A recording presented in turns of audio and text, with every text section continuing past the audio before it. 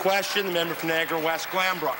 Thank you, Speaker. Question to the Minister of Health. Minister, I want to update you on the tragic story of Andrew Lanese, an 11-year-old boy in Font Hill who suffers from Hunter syndrome, and I do appreciate your personal attention in the past to this matter. His family has privately paid for Elaprase treatment since August at the cost of $6,000 per week. Minister, the results since August are remarkable. For the first time since he was stricken with Hunter syndrome, Andrew can hold a toy in his hands. He can now walk unassisted about 80 feet away from his wheelchair without taking a break, where he could barely manage 20 feet before. Minister, when their funds run out in a few weeks, the remarkable progress Andrew has made over the past 5 months will be lost. Minister, will you fund Elaprase treatment for Andrew Lanese?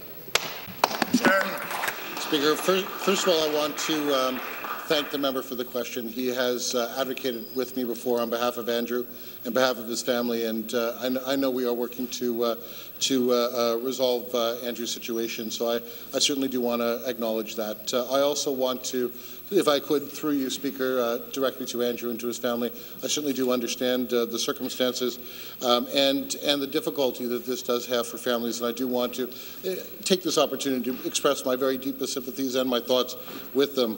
I'd like to share with you, Speaker, that all of our drug funding decisions must be made through an informed decision-making based on the analysis of scientific evidence and on cost effectiveness. Recently, the Ministry has publicly communicated that we are working on a new approach for drugs for rare diseases, and we do intend to share it. In fact, Speaker, Canada is one of the very few countries in the world which does not have such a program on. Supplementary. Well, I appreciate the Minister's response and the tone of it. I think, as the Minister knows, the Ministry of Health is currently funding treatment for 2 Ontario residents afflicted with Hunter syndrome, yet Andrew was recently denied again. The only difference between those who are funded and young Andrew is that he has sadly suffered neurological trauma.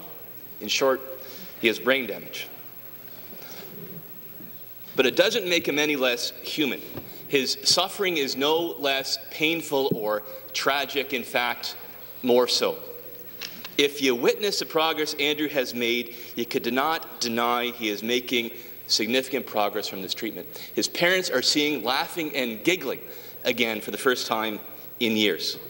Minister, you can't draw the line at Andrew Lanese. Will you make every effort to ensure he gets that funding? Minister. Speaker, I do acknowledge that not every case will be funded. There will be instances when, after reviewing the relevant documentation, that the executive officer and the committee which has been struck will have to regrettably deny funding. However, Speaker, funding for rare diseases must continue to be reviewed on a case-by-case basis. We must ensure that patients will be likely to benefit from a slowing in the progression of the disease, if not a reversal of the disease.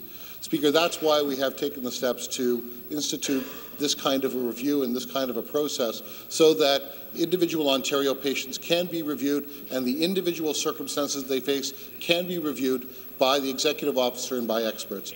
And I have, as I said earlier, have worked with the member and have worked, and we will continue to work to see what can be done. I cannot give the undertaking that it will be funded, but the process that it was reviewed. New question, the member from Nickel Belt.